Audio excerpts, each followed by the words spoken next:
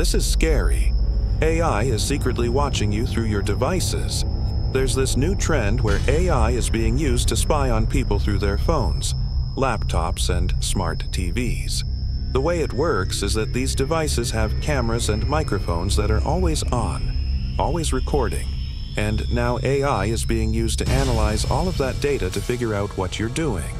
For example, let's say you're on a video call and you're talking about something that you do not want AI to know about. Well, it can listen in and then use that information to show you targeted ads. Or say you're watching a TV show and you get a phone call. The AI can detect the sound of your voice and show you an ad for that TV show.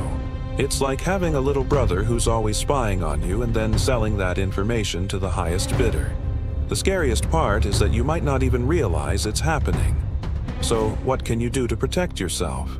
Well, first of all, be aware of your surroundings. If you're talking about something sensitive, make sure you're not near a device with a microphone or camera.